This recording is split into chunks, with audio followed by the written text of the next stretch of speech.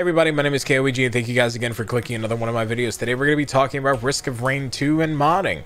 And I'll be honest with you, it's been kind of insane. Because over the last year, I've went through some of my lowest lows, some of my highest highs. And I'll be honest with you, in the last two videos for Risk of Rain, I've had some of the best comments and some of the worst ones. But again, it's just been an incredible year of both ups and downs, and I'm hoping to be able to continue on the up and up. But you guys aren't here to listen to me have this spiel. You guys are here to talk about modding. Now, if you guys have watched my previous two videos, they have a lot of the information that is probably still relevant, but so the beginning portion is actually going to help you out the most. Why is that? Because there's one critical mod that you're going to need to be able to run all of them. And first things first is you are going to need the Risk of Rain 2 mod manager. We are going to be using Thunderstore.io because that's where a lot of the mods come from. Although I have heard some people using Nexus mods, but I'm going to be completely honest with you. As much as I use Nexus mods for a lot of my Monster Hunter personal mods and even Code Vein and some other ones, which if you guys want to hear any other modding videos, let me know. I actually like modding a lot of my games, so I'd love to be able to make videos for those if you guys are down. Just leave a comment down below and I'll read them. But anyway, wow, that was a lot of talking. Let's get into modding, yeah? So first things first is you're going to go over to Thunderstore.io. Now, Thunderstore.io is probably the most important website that you're going to be using for Risk of Rain 2 modding, and you're going to hit install with Mod Manager. Once you install it, you're going to go into your downloads folder. You're going to make sure that you follow any on-screen instructions.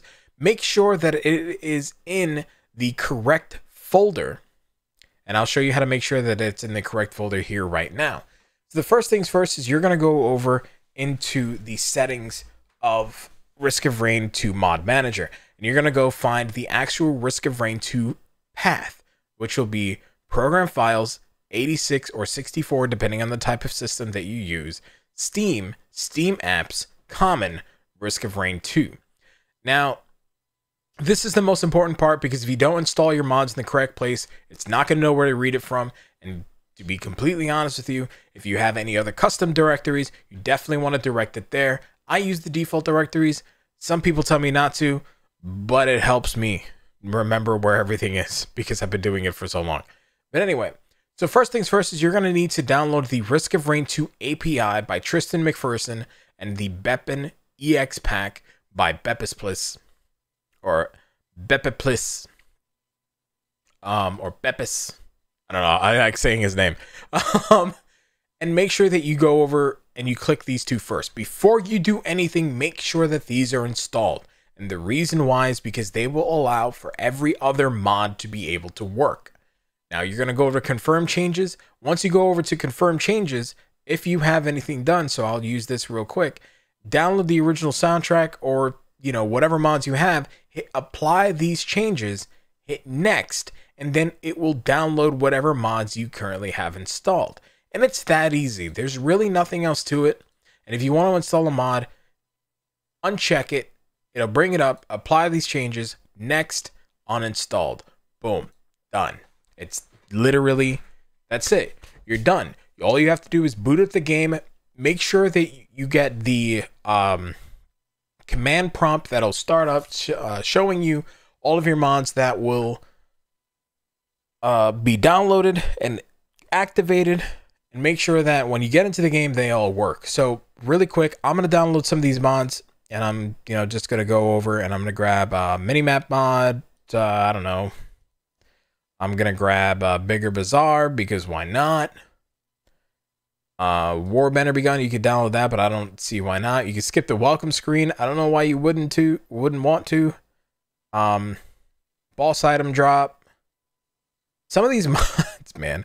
Anyway, Character Customizer Plus, sure, why not? Let's download those two.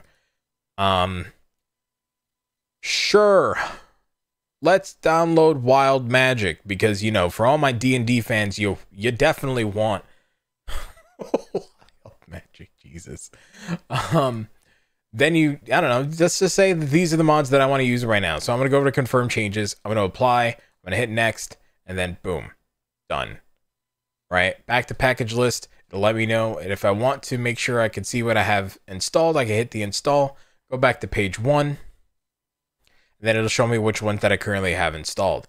Now the next thing is that if you are trying to download these mods and you're trying to play online, you can join someone who has a vanilla client, but you cannot have them join you unless you also have multiplayer mods or they have the games modded. That may have been changed in the most recent updates. A lot of people have been saying it has, but just to make sure that you're on the same page with your friends, make sure that you guys have the same mods installed. This way, or at least most of the same mods installed. This way you guys are able to play the game with each other with no problem. Now, when you start the game, you'll have this command prompt. Now, the command prompt will basically tell you, hey, this is exactly what you need, what's being started in your game, and then your game will start. It'll load as normal. It'll take a little bit longer because it's now trying to activate all these mods, but when you go into your single player game, if let's say you want to customize your character, you can. I don't know exactly how that works, which I'm pretty sure you could do in loadout, and then boom, you're done. This is all you need to get done. All right, I haven't played the game in a while, so this is definitely something that I haven't done in quite some time. Ooh, some cool stuff. Anyway, there's some cool stuff, and it's that easy. So again, if this quick and easy video definitely helped you, do me a favor. Hit that like, comment, subscribe buttons. If there's anything you guys need help with, feel free to put it in the comments down below. I know that I've definitely been not present in my own comment sections, but that's hoping to change now that I'm having a lot more free time to be able to not only work on YouTube content, but to continue working on my stream. If you guys want to support me, I'll be playing a lot of different games over on my stream at twitch.tv/mark. Link down in the description below. And also, if you guys want to join my Discord, I'll also put the Discord link in below. And if you guys want to help me out, support the dream, you guys can sub to my Patreon for only $1. I'll be reworking my Patreon over in the next couple of months, because I have a lot of things that I feel like are just better for not only the channel, but for my Twitch channel and for the community, which is you guys. You guys make the dream grow. You guys are the backbone behind every content creator, and that's not going to change no matter what anybody says. So again, thank you so very much for the continued love and support. Thank you guys again for everything you guys done, and thank you for clicking this video. If this video helped you, share it, maybe that'd be awesome. But until next time, I'll catch you guys later. Bye bye.